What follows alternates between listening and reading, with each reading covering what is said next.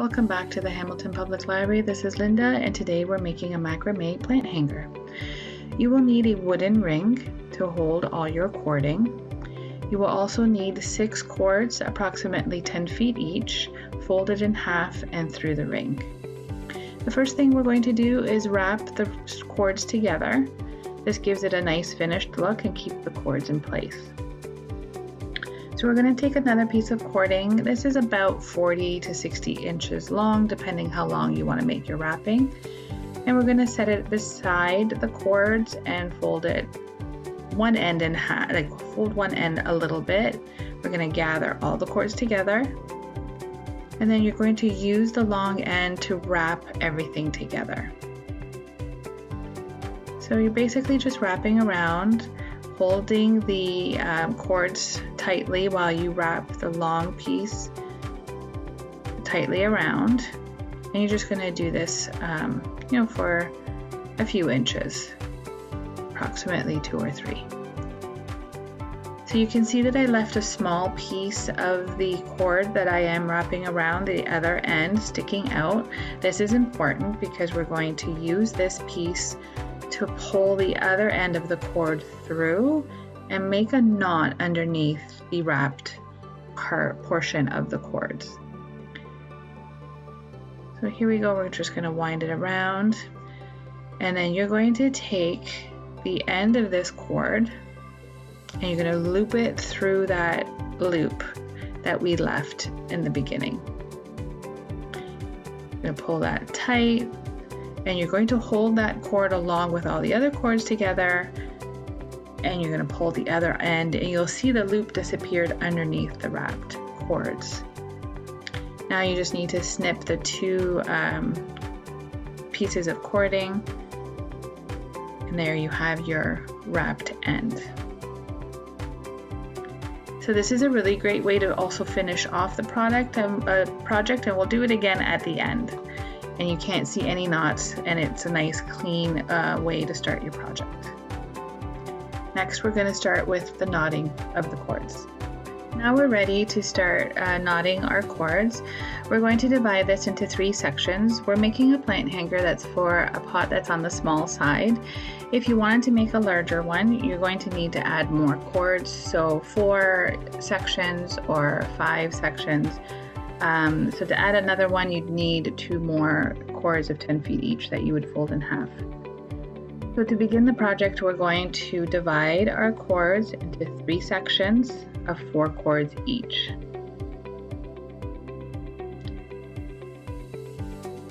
So once you have them divided, you're going to find 2 cords in that group, so 2 out of the 4. We're going to tape them down. The 2 cords that we tape down will not move throughout the knotting process. It's only the cords on the left and the right that will move and make the knots. So you're going to tape the 2 middle ones down, and you're basically using the 2 outer cords to wrap around the middle cords to make the pattern. Today we're making the spiral knot, and this always starts with the left cord. So it's the same knot over and over again, and you begin by picking up the left cord. You're going to fold it across all the cords in a triangular shape. Then you're going to pick up the right cord, place it on top of the left cord. Then you'll pick up the end of the right cord. You're going to thread it underneath all the cords and through the triangular hole that is left by the left cord. And then you're going to pull both the right and the left cords. Basically, you're moving them up the middle cords, and you're going to pull them snugly but not too tight.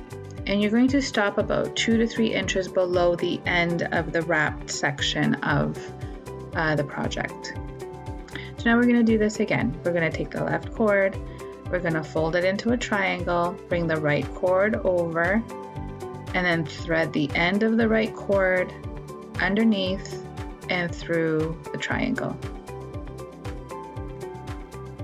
Okay, and we're just going to continue this over and over again. We're going to go down about 6 to 7 inches. Now you could make it longer or shorter. It's up to you how you want it to look. If you do make it longer, your planter holder will be shorter. So you want to make sure that if you want to make a really long one, that you're going to cut your cords longer then. Okay, and you can see that when I'm tightening it, I'm not yanking it or pulling it really, really tight, because that will kind of just make it kind of wonky in the shape. What you want to do is just pull it snugly, like snug enough so that it's not going to come undone, but you don't want to over tighten. And we're just going to continue on. As you see that I'm going to be adding more knots to this, it will spiral on its own. So you don't have to do anything special to make the knot spiral. It will do it on its own. So we're going to continue here for a few minutes. And you can see it's already beginning to take shape. You can see how it is spiraling already. And it's only been about 4 knots.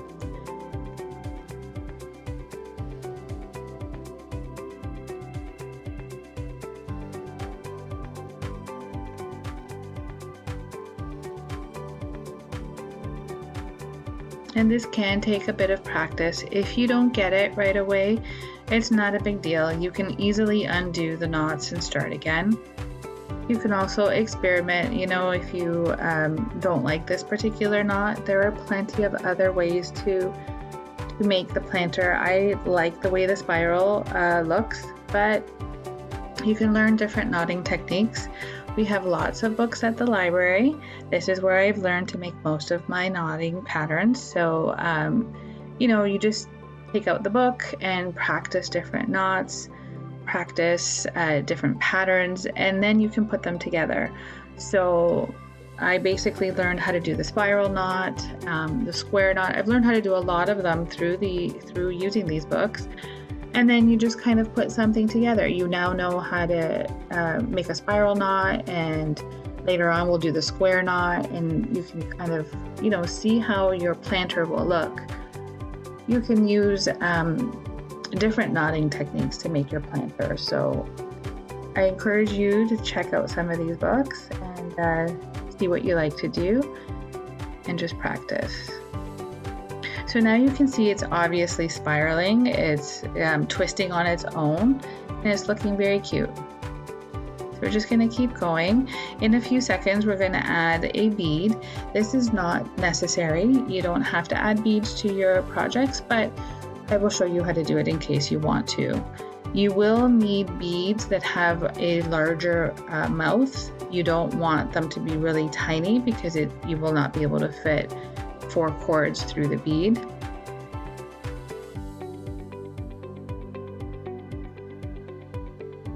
And today we're just going to add 1 bead for each section, but you can add more if you'd like, so you're not limited to the 1. As you can see as you proceed with the project, your pattern or your strings will want to spin around on its own. So this is a good time to remove the tape at the bottom. Make sure you know which one you're supposed to start with next. So there's your left. I've wound it around my hand. I'm going to remove the tape, and I'm just going to twist this all the way around in the 360, and then my wrapped left string is still on the left. Now you're going to tape them down again, and you're going to continue. So you may have to do this a couple of times throughout the project. It's just because it's spiraling, it wants to turn over. As long as you always remember which cord has to remain on the left.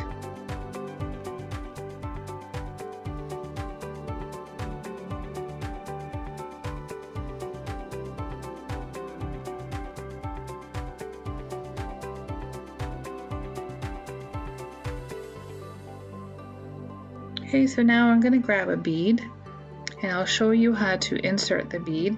You can either, I'm using a crochet hook to help me insert the bead. You can thread it through. It is a little more difficult.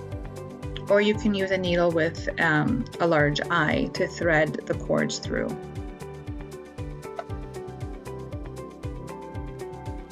So you can see here I've pushed the crochet needle through, I've hooked the cording onto it, and now I'm going to pull it through the hole.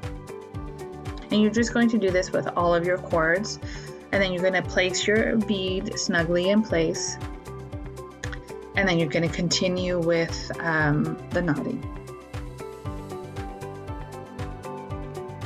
So this does take a bit of time. It's not easy to pull the cords through, but the crochet needle certainly makes it a lot easier. And even if you pull some of the threads out of place, it's easy to straighten them up, and then once you continue with the knotting pattern, you don't even see that the cord was pulled out of place.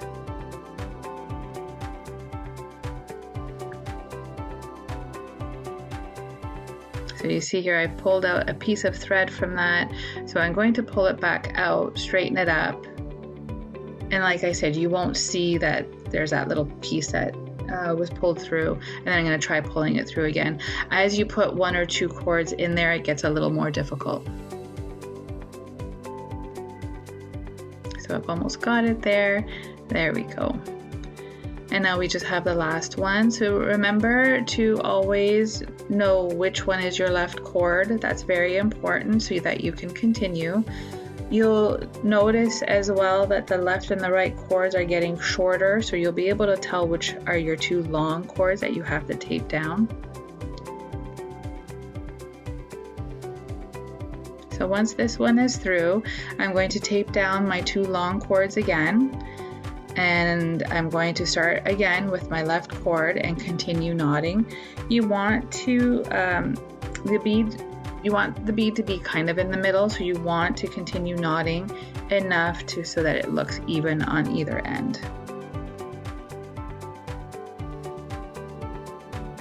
Okay, so now I'm just trying to tape down the 2 long cords so that we can continue the pattern.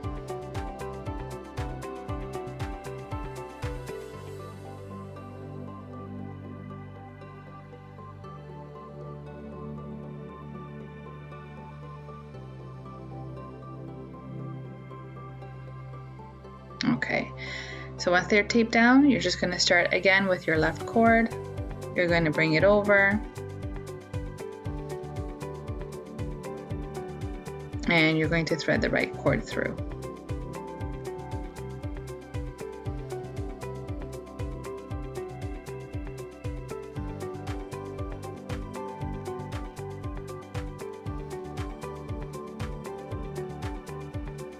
Okay, so now that I have it all done, we're going to continue with the other 2 sections, and you're going to start your knotting at the same part, at the same spot on the other section so that they all look fairly even. So I'm going to finish the other 2 sections and I'll be back in just a moment.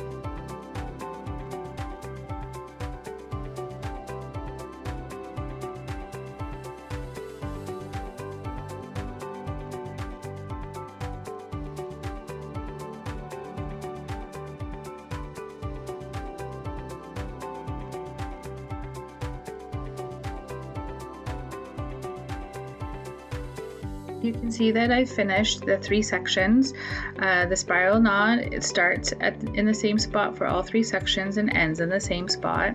So now we have to connect the 3 sections together. If you were to just knot it at the bottom and insert a pot, the pot would fall out because there is nothing holding it together. So we're essentially going to make a basket for your pot. So we're going to separate the 3 sections, and then you're going to take 2 cords from 2 sections each, and we're going to connect those 2 cords together. So this will help hold your pot in place. So once you've separated all your sections, you're going to tape 4 cords down, so 2 from 2 sections, 2 each from 2 sections. So we're going to tape them down together to hold them in place. And then we're going to separate 2 cords again like we did with the spiral knot, and we're going to tape those at the bottom because they won't move. And what we're making this time is called the square knot. It is the same as the spiral knot, except it will be alternating sides. So with the spiral knot, you're making the triangle with the left. So we're going to do the same thing here. We're making the triangle and we're going to thread the right cord through. But then the next knot will be, we'll start on the right side rather than the left. So it's the same type of technique, just this time we'll be alternating. So now I'm going to start with the right side. I'm going to make the triangle and I'm going to thread the left cord through. And so you've got the first two done. So we're going to start on the left side again and we're just going to alternate. We're only doing this 2 times on each side. You could make it a bit longer if you'd like. It's not totally necessary. And now we're going to do the right side. So you can see that this makes kind of a zigzag pattern on the cords. So if you wanted to use something like this instead of the spiral knot, you'll just get a really nice zigzag pattern along your 3 sections. So now we're going to remove the tape and we're going to grab 2 cords from 2 other sections each and we're going to join them together. And you want to make sure you start in the same spot so that they kind of fall in the same spot around the planter.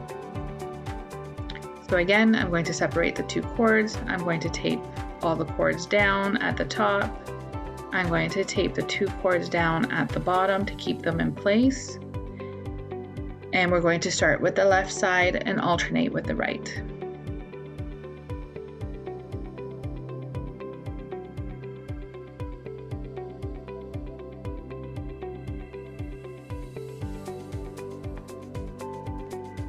And there we go. So now we're going to try to fall into the same spot as the other knot, just so that they look nice and uniform. Now we're going to go to the right and bring the left through.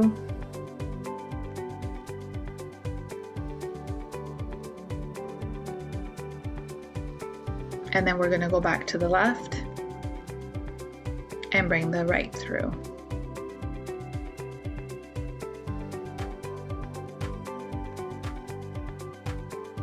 And now your last one on the right. So once we're done this section, we're going to do the last 2, or sorry, the last 4 cords from 2 other sections.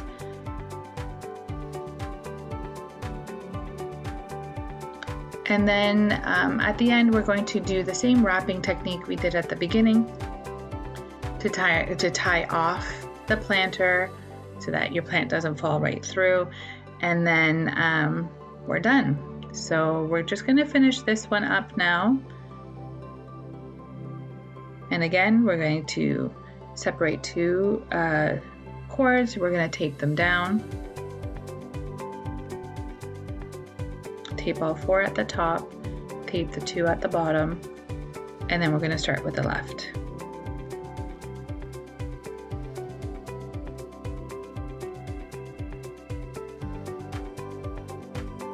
Okay, so you're going to try to stop right in the same section there.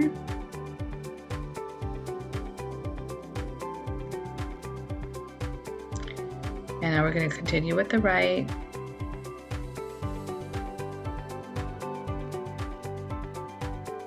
And then you're going to use the left next.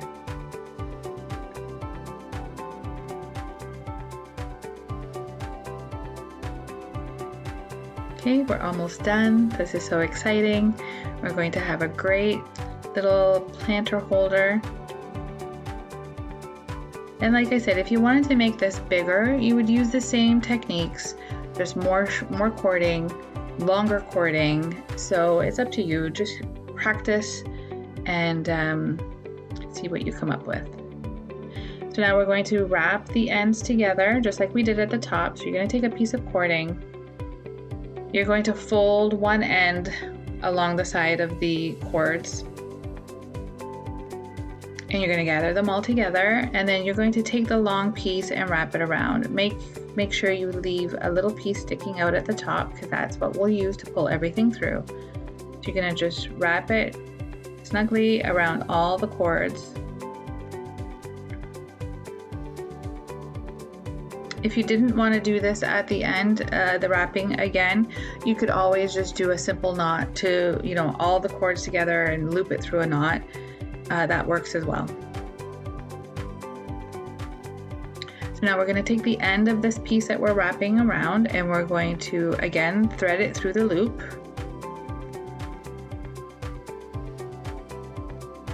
And then you're going to use this string or the cord that we left sticking out at the top. We're going to use that to pull it all through. This is a nice technique to use just to cover up all the knots so you don't see them. And then we're going to snip the ends. And all you need to do now is put your planter in. If you wanted to have like a softer fringe at the end, you could comb those out if you like. You don't have to. But here you are. You've made your own macrame planter holder. Thanks for watching, and please check out the other videos I have on this channel.